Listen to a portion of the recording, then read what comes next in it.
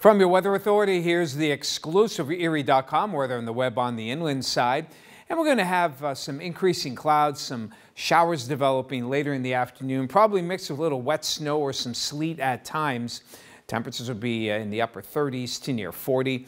That little mix to mainly rain for tonight with temperatures into the mid 30s. And from your Weather Authority, a little light rain, a little mix tomorrow morning, temperatures near 40, then falling into the 30s. Nice and mild Wednesday, chilly and dry on Thursday.